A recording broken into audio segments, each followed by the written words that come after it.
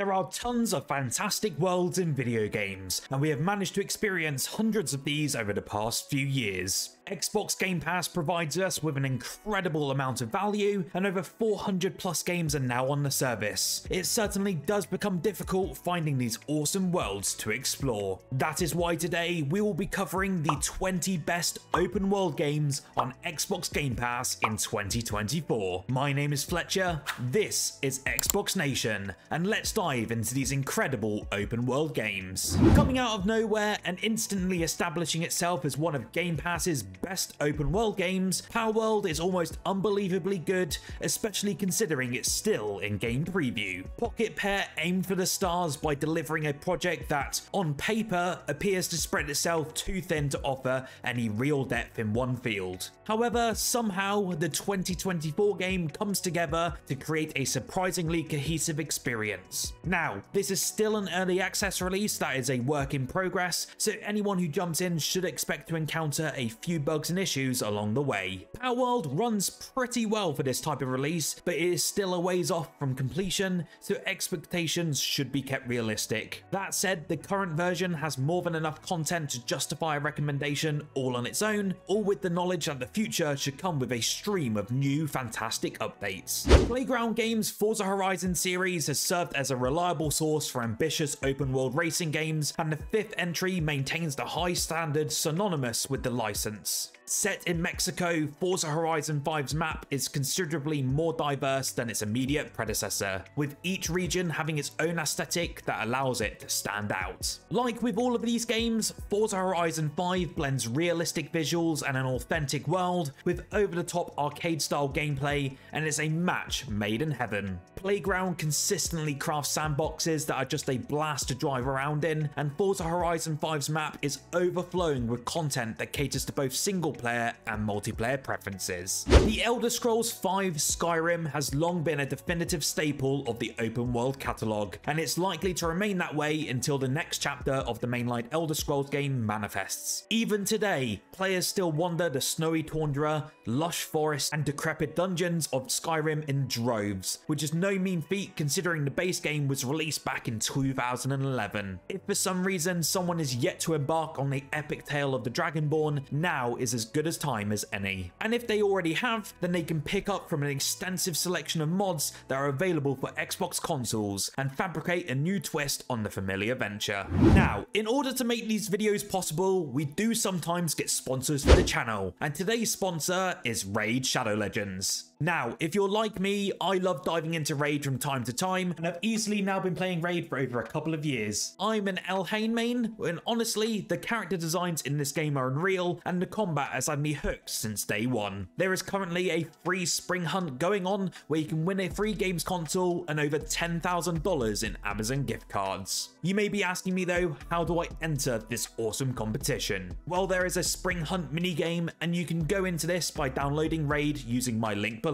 Enter your Raid ID and you can join this competition for free. On top of this, Raid are also celebrating community weeks for the dedicated amongst us. Everyone can get their hands on a free legendary champion, Chronicler Adeline. And if that's not enough, you can also get 14 days of rewards in total, including a perfect soul. For viewers of my channel, you can use my link below or the QR code on screen now to immediately get a huge starter pack with 2 epic champions, being Tyrell from the High Elves faction, and you'll then get another starter pack after reaching level 25 that includes an epic Rector Drath. These champions are available after downloading via my custom link or QR code. After downloading the game via my link, use the promo code SPRINGHUNT24 to get silver and so much more. It's available for both new and existing players, so make sure to take advantage of this offer. You can come find me under the name Xbox Nation, and you can join my clan Xbox Citizens, and we'll be legends together. Thanks again to Raid for sponsoring this video, and I'll see you all on the battlefield.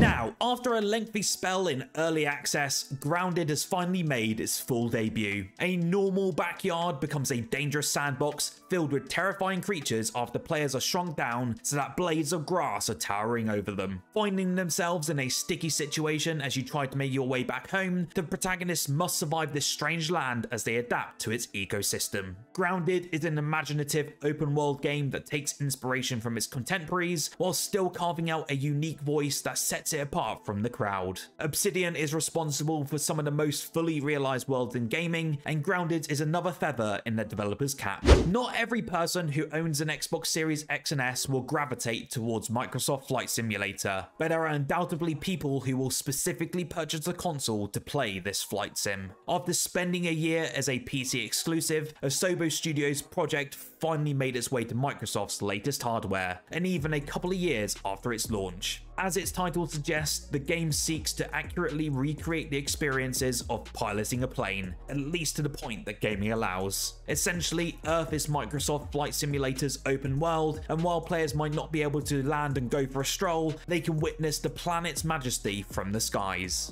Rare's Sea of Thieves had a somewhat rough launch, but the game has improved by leaps and bounds since its debut. Although not devoid of enjoyment for solo players, this title should be experienced alongside a group of mates, since so much of Sea of Thieves depends on making a crew making its own fun. As pirates in a vast and gorgeous open world, adventure is constantly at their beck and call, as crews seek to complete trade missions, find buried treasure, and survive against a kraken or a ghost ship. Rare regularly release updates for Sea of Thieves that introduces new ways to interact with the sandbox and other players who exist within it. It's certainly a game that I've been playing for many years now, and I can certainly recommend this for any Game Pass subscriber. After existing solely on Steam for roughly 2 years, Valheim eventually joined Xbox Game Preview Initiative, making it available to all Game Pass subscribers. Regardless of platform, Iron Gate's Viking-themed survival title is nothing short of fantastic. Whilst it's still a work in progress, the current version of it is still relatively robust. In fact, the game in its current state is likely to keep most players entertained for longer than the vast majority of fully released open world projects. Utilizing procedurally generated maps, Valheim drops players in a reasonably big open world that is split into different biomes. From there, they must craft weapons and armor that will allow them to survive the various enemies and bosses that populate this world. As a bonus, this title also supports base building, and the system is fairly deep as well. Rocksteady's Batman Arkham trilogy set the benchmark for superhero games, and many would argue it is still the standard bearer. As Arkham Asylum and City are unfortunately not on Game Pass, newcomers might want to search beyond Microsoft's subscription service to start with the first game. However, Arkham Knight is available on the platform, and unsurprisingly, it's fantastic. Bringing to life Gotham City instead of just its prison, Arkham Knight has an atmospheric open world that is still impressive all these years later. Rocksteady did a stunning job of capturing the spirit of the DC comics through its storytelling, environmental design, and combat. Whilst Arkham Knight's Batmobile sections are divisive, the vehicle itself controls well, even if it might overstay its welcome. When it was first released back in 2016, No Man's Sky was lambasted for its lack of gameplay and unpolished design. Many fans were upset that the release seemed to lack many of the initial promises that were made by the developer. Thankfully, even though it was critically panned during its initial release, designers stuck with the title and continued to improve it as much as possible. Nowadays, No Man's Sky is leaps and bounds better than what it once was. Players can finally get to experience the space epic they had hoped for, and feelings towards No Man's Sky are incredibly positive in recent years. Players that are looking for a fun, in-depth, and downright addictive open world should hop onto this now fantastic adventure. Though Fallout 4 may be New Vegas's shinier, newer, and slightly better optimized cousin, New Vegas is considered the crown jewel of Fallout 3's dimensional first-person outings for a reason. With Obsidian helming the effort, the role-playing elements that were present in Fallout 3 were polished to a mirror shine that Fallout 4 couldn't seem to pull off. The Mojave Wasteland may look a bit dated by modern-day today's standards, but the courier's fateful journey after being shot and left for dead still makes for a timelessly wild adventure. Starfield was the biggest title added to Xbox Game Pass in 2023. Bethesda's latest RPG was in development for a very long time, and it was also the developer's first IP in decades. Consequently, the game was always going to be huge, regardless of whether it lived up to the hype or not. Whilst perhaps not attracting Skyrim levels of praise, Starfield is nevertheless an impressive feather in Bethesda's cap, and one that represents a step forward in a few areas. Its character customization, gunplay and companions might just be the best in the company's history, at least when solely counting games developed by Bethesda Game Studios. While it takes a good few hours to get going, it can be largely ignored, and the main story is also pretty good too.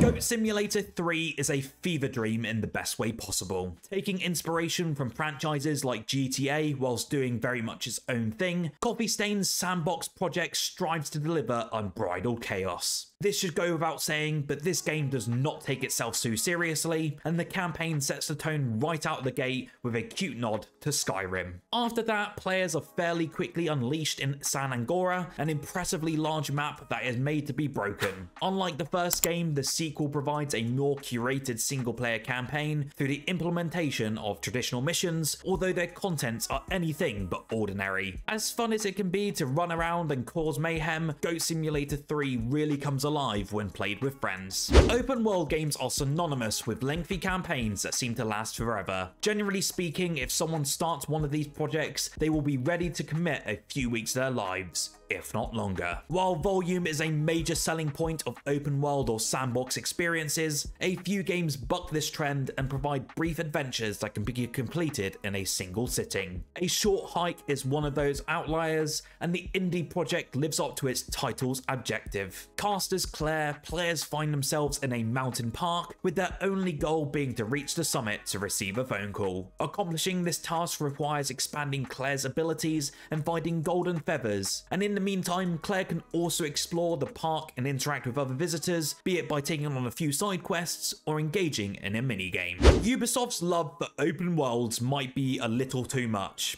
Overexposure and product exhaustion are very real things, and regardless of the quality of the individual projects, the sheer volume of Ubisoft's open world games in existence has made them feel ordinary. Immortals Phoenix Rising will not impress anyone who is completely burnt out on the Ubisoft formula, but it might hit the spot for fans who want something familiar but still different. Inspired by Greek mythology and taking a few hints from The Legend of Zelda, this action-adventure game blends colourful visuals with fun hack-and-slash combat and a comedic story. Whilst optional content is present, Immortals Phoenix Rising gives players room to decide the extent in which they want to interact with those quests. Insomniac has spent recent years crafting superhero-themed adventures featuring everyone's favourite neighbourhood wallcrawler. However, Marvel's Spider-Man was not the developer's first foray into the open world territory. Sunset Overdrive might be one of the more underappreciated titles of the 2010s, and the game's brilliant movement system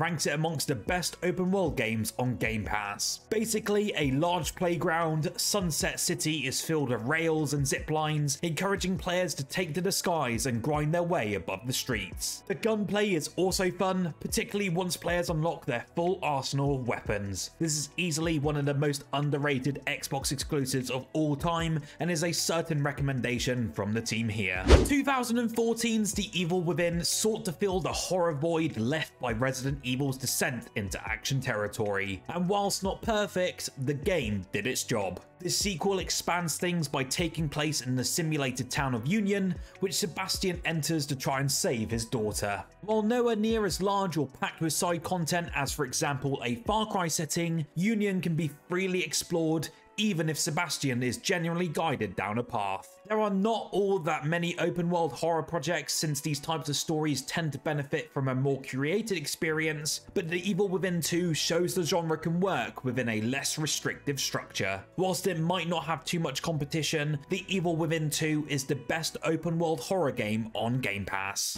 Burnout is an all-round great franchise, and one that produced some of the most entertaining races of the early 2000s. Burnout Paradise Rise adapts the series' frantic gameplay to an open world structure, providing players with complete freedom in how they pursue their racing careers. Although small compared to most modern settings, Burnout Paradise's open world is varied and immaculately designed. On these streets, speed is the name of the game, and there are always more than a few crashes along the way. The brilliance of Burnout Paradise's open world becomes apparent once players memorize all the ins and outs of its layout, letting them zip through its roads instinctively rather than following markers. War Tales is quite unlike any other open world project on Game Pass. An RPG with survival elements set in a dark fantasy kingdom that is anything but forgiving. The game avoids giving players too much direction, instead challenging them to make their own way. Players create a mercenary group that must lead their way to success in a world defined by conflict and war. Rather than a traditional story, the campaign is primarily driven by party freedom and choice, and players have to constantly make decisions that could be unpopular within the rest of the group. The survival ingredients arrive in the form of food and payments, both of which need to be made regularly to the mercenaries. War Tales' map is expansive and detailed, although it is structured differently than most open worlds. Basically, players will travel across a large open world map that is littered with places like dungeons or villages. The latter is where players can interact with NPCs and pick up contracts, which paves the way to the former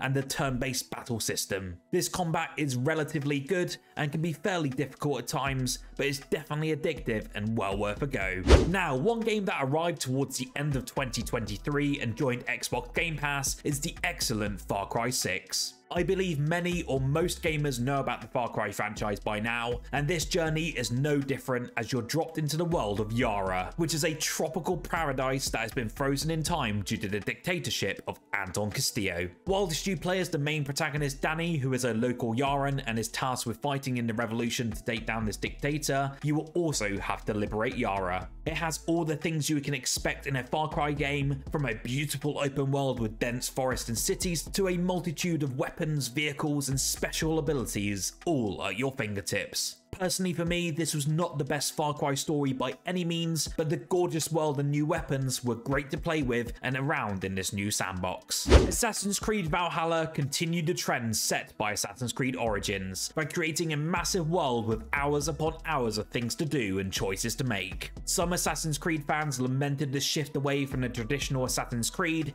hence why Assassin's Creed Mirage exists in today's world. It is tough to argue though that Valhalla isn't an impressive game, and definitely one of the best open worlds on Xbox Game Pass. Set in Norway and the British Isles during the Viking Age of the 9th century, Valhalla stars Eivor, a raider who seeks to form a Viking clan, but is swept up in the age-old conflict between the Assassin Brotherhood and the Templars. Valhalla is the long-awaited Viking-era Assassin's Creed game, and its scope, combat and story definitely don't disappoint. What is your favourite open world game on Xbox Game Pass? Let me know down below, and let me know if there's any that I've left off of this list. Remember to like the video if you enjoyed, and subscribe for more Xbox content every single week. Whilst here, check out the 20 best Xbox exclusives on Xbox Game Pass in 2024.